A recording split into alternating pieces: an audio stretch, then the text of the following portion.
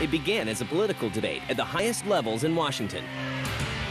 I believe that the industry knew it had a problem that needed to be addressed. I hope you walk away with one thought today, that if you don't do something about it, we will.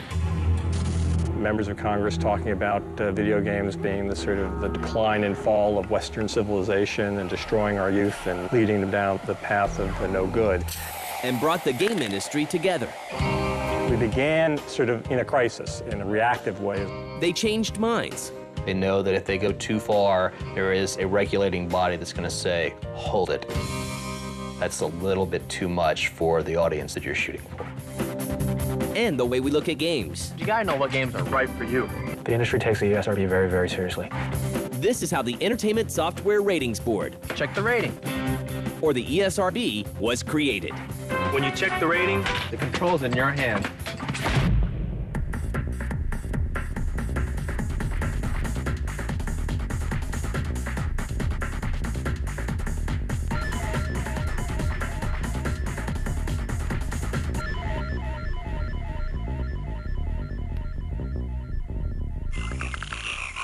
Do you really think we should be leaving them here alone? Why not? Well, do you think they can handle it? Of course they can. What could possibly go wrong? What are you doing now? Video games have a history of controversy.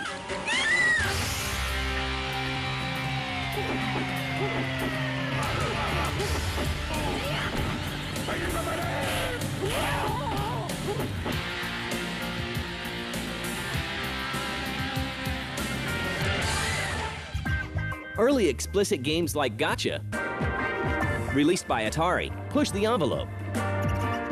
You know, we were young and dumb and trying to figure things out. And everyone was talking about the phallic nature of joysticks. And so we thought, well, maybe it would be good to have Two big pink rubber controllers on the base of the game. in which you were manipulating breasts. So we had these sort of breast-shaped controllers. And grabbed the public's attention. It was really one of the first pornographic games. It had a certain lurid appeal that some people went for and some people didn't. The game was a total failure. And I don't know if it was the game or whether it was the controllers, but the whole thing didn't work. More games followed, like Death Race in 1976, released by Exidy. The game draws such public outcry for its violence. PTA mother Ronnie Lamb proposes regulation on arcades. Kind of the center of this was Ronnie Lamb from Babylon, New York. She appeared on the Donahue show, and she was just everywhere attacking video games, and she was very vocal. She did lead a lot of people, like in Texas, there were big court cases where arcades were limited in the hours they could open and where they could be located. The case goes all the way to the Supreme Court, where justices declined to rule on its constitutionality. And the game industry marches on. The growth of the industry, I think, is really one of the great stories of the 90s. 10 years ago, this industry was mostly about adolescent boys. And what's happened is the Nintendo generation grew up.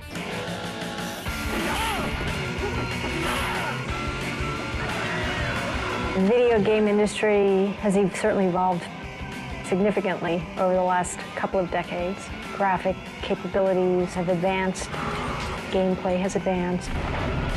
Lots more different types of content elements have been introduced.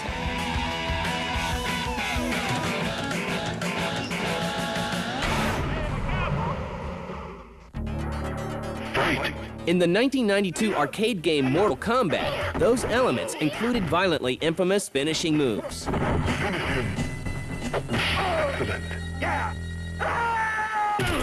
That was one of the first really controversially violent games because it had the fatalities where you would finish him and then the head would fly off and the brains would fly over and the spine would go someplace.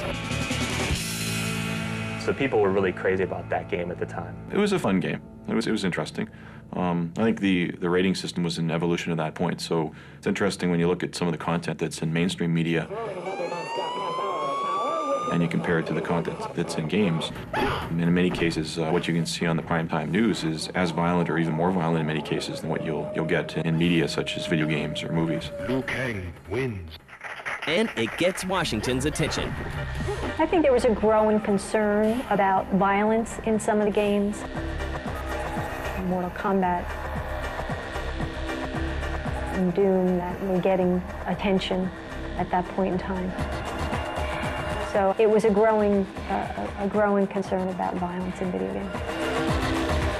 How would the industry react?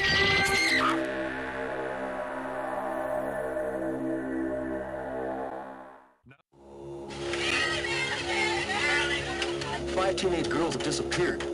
Your mission? Protect those girls. You don't have the brains or the guts for this assignment. Give the controls to someone who does. As the game industry matures, so does its target audience. Titles such as and Mortal Kombat are designed to appeal to a different audience. But not all companies take this route. When Mortal Kombat is released on home consoles, Nintendo only allows a less violent, bloodless version of the 2D fighter to be ported to the Super Nintendo. Violent video games. Back then, it was the very first Mortal Kombat game, and a game that didn't really have a lot of commercial success, but got a lot of attention, a game called Night Trap. Your parents are gone, so come on, Pharaoh, what's the first thing you think of? Party! I think the best one would be a Night Trap for the Sega CD, which has the distinction of being a bad direct-to-video B-horror movie as a game. Starred Dana Plato. We're going in. It had decent production value. A lot of weird-looking dudes around here. It's akin to watching like one of the sleepaway camp movies. You know, it's not Friday the 13th, it's not Nightmare on Elm Street, but they're really trying hard, you know, to give you something compelling.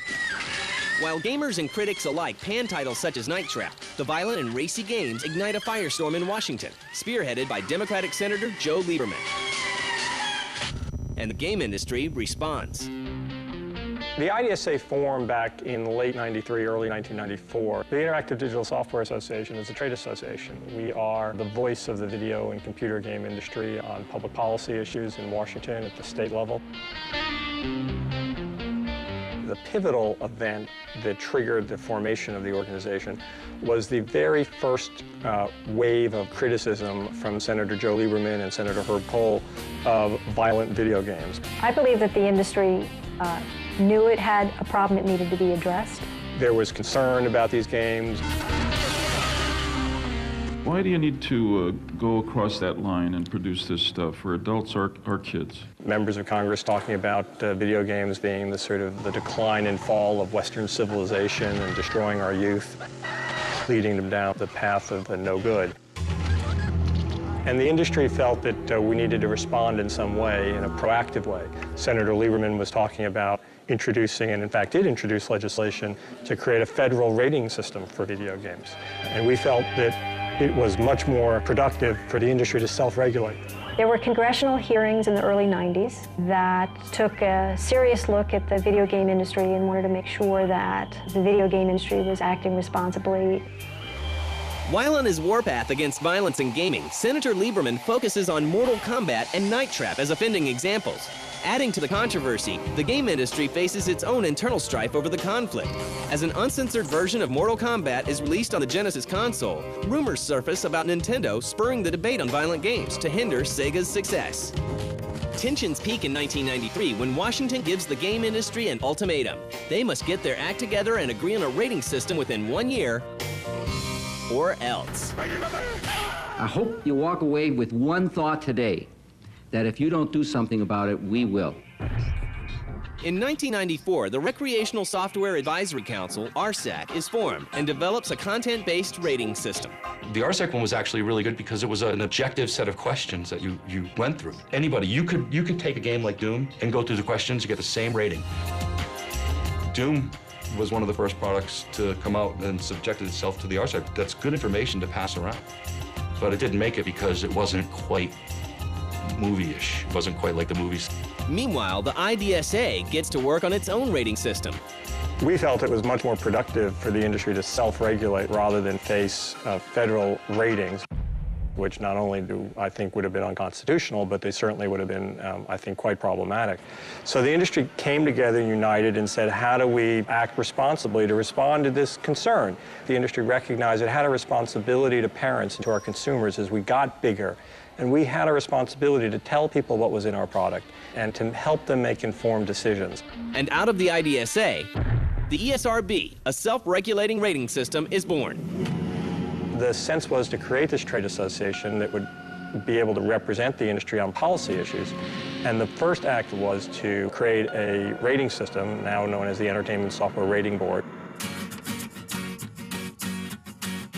The rating system is based on the motion picture industry's rating system, but is more detailed. What the ESRB is responsible for is much like the movie industry, where the movie's rated R or PG-13 or G for everyone, or NC-17. They perform the same function for video games.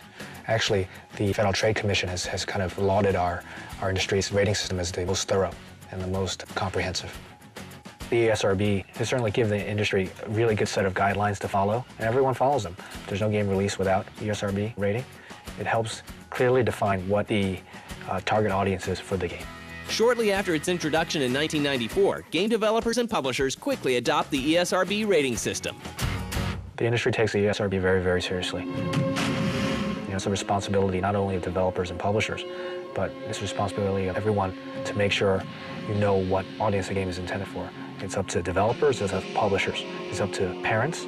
But how does the ESRB work? A publisher has a product that isn't completely finished yet, but close enough so they can assemble submission materials that include a video tape of all of the most extreme content in a game, as well as the context, the storyline, the characters, the setup, any introductory sequences, anything that would give us an indication as to the content elements in the game and the age appropriateness.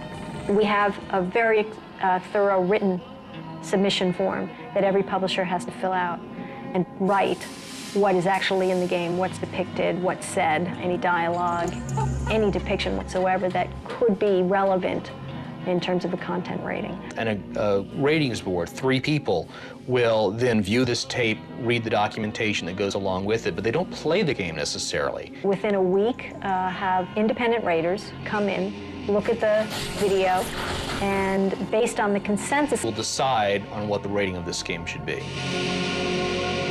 we apply a rating along with content descriptors, and the publisher gets their rating certificate. It usually takes about 5 to 7 business days. The key to a good rating system is a diverse collection of people rating the games. Our rating system was fundamentally premised on having ordinary Americans come in and rate games. Don't have to be a gamer. Male, female, cultural backgrounds have to be diverse, marital status. It would be helpful, and in fact, we look for raters who have had some kind of exposure to kids. But the bottom line is we want ordinary Americans to be looking at this content using their own judgment, their own cultural backgrounds, their own tastes, what is appropriate for which ages, and which content needs to be called out to a consumer on a box or in an ad. So it's American public opinion, it's not the industry's opinion. But has the ESRB gone far enough? I think it does a good job. I think it could do a better job on certain things. It's time for a PG-13 type of rating in the gaming world.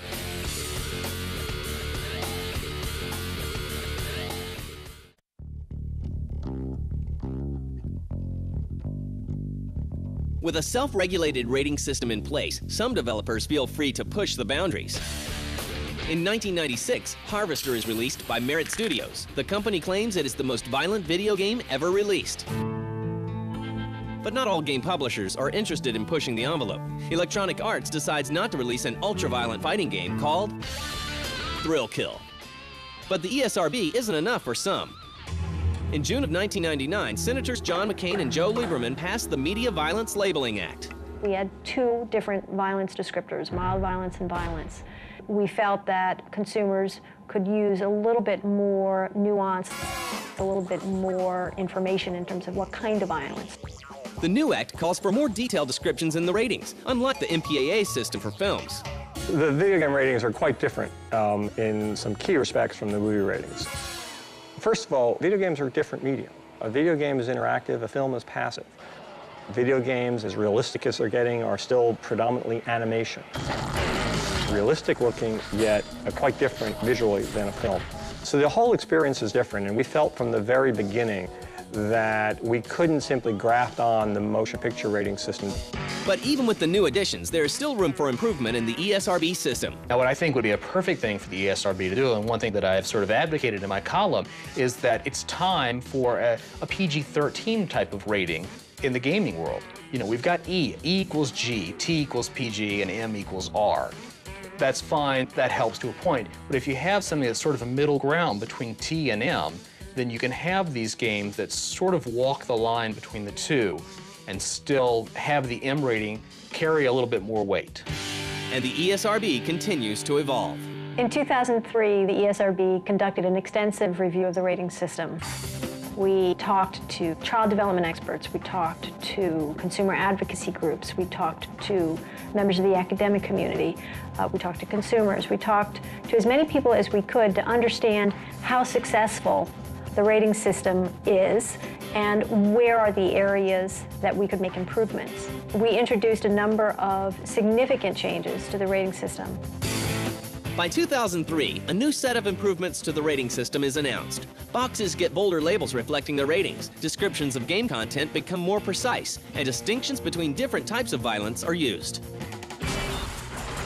First was we wanted to make sure that the mature rating symbol was clear in terms of its age appropriateness. So we added 17 plus to the actual rating symbol. So if a consumer picks up a box, they don't have to guess what the age range is for a mature rating. Second change we made was we wanted to make sure that consumers didn't miss the content descriptors on the back of every package. Short phrases that describe the content in the game. Critical piece of the rating system. And the game developers themselves are kept informed of ratings guidelines. All those guidelines are really, really good for our industry, you know, because they make it clear what really is an E-game. What is a T-game?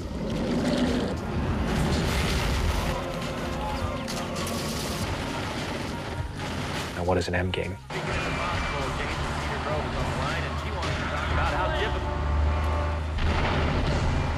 I applaud the ESRB for enforcing these uniformly. In 2003, the IDSA undergoes a transformation of its own, changing its name to the ESA. ESA stands for Entertainment Software Association, and it's made up of the top publishers that are based here in the U.S. The thing that they're probably most known for is owning and running the E3 trade show. They're an important group. They're responsible for the ESRB. They also have a lot to do with talking to politicians in Washington who, you know, may or may not understand video games. It's a voluntary system. It's up to a publisher if they want to submit a product to us to be rated. It's self-regulating. I think it's very, very important. The reality is that it's been a universally adopted system and that the publishers have all really responded in wanting to provide this objective, independent information on the front and back of every game box and also in all of their advertising. With the ESRB rating system in place, Senator Lieberman, one of gaming's most vocal critics, has applauded the industry's proactiveness. This video game rating system is the most comprehensive and informative rating system of any entertainment medium anywhere. The rating system has been praised by folks like Joe Lieberman and others as the best rating system among all entertainment industries. So it was critical that people didn't miss it. We began sort of in a crisis, in a reactive way as a trade association, responding to this sort of congressional criticism. And in a very perverse way, it did us a favor, because it allowed the industry to come together as it never had before, very competitive companies uniting together around common causes. I'm very focused right now on making sure that consumers are aware of the rating system and using it. And I've even seen some ads, you know, trailers before movies. Now, I love sports. I love sports. But you got to play the game that's right for you. Same with computer and video games. ESRB is very, very important for our industry because parents have to make sure each game is right for their kids. Parents need to know what they're buying for their children. How? Check the rating. Check the rating. The industry still has a ways to go to catch up to the movie ratings. We've been around for 10 years. The movie ratings have been around for 35, 40 years. Every game box has a rating symbol that suggests what age the game is best for. It's critical that consumers are aware of the rating system. And a content label that tells you what's in the game. And use it appropriately. When you check the rating, you know what to expect. The system works and gets the job done, but there's always room for improvement. I mean, I'm critical of them, and I think that there are certain things that they can do better. Given the short amount of time that they've been in existence, I think they've done a very good job getting what the ratings mean out. I think it's made developers a lot more aware of what they put in games right now. They can still push the envelope, but at the same time, they know that someone's keeping an eye on them. They know that if they go too far, there is a regulating body that's going to say, hold it. That's a little bit too much. See? You gotta play the game that's right for you. Phone, 1.2 megapixel camera and holds 5,000 MP3s. Wow, that's really impressive. Hold on a second, sorry. Hello? Yeah, hey, I'm in the middle of lunch. Can I call you back? All right, cool, thanks. So that's a lot of MP3s. Yeah. See the best, greatest, biggest, shiniest, coolest, and blinkiest new stuff coming next year when the Screensavers goes live at the Consumer Electronics Show. Coming up next. Hold on, let me put you on speakerphone.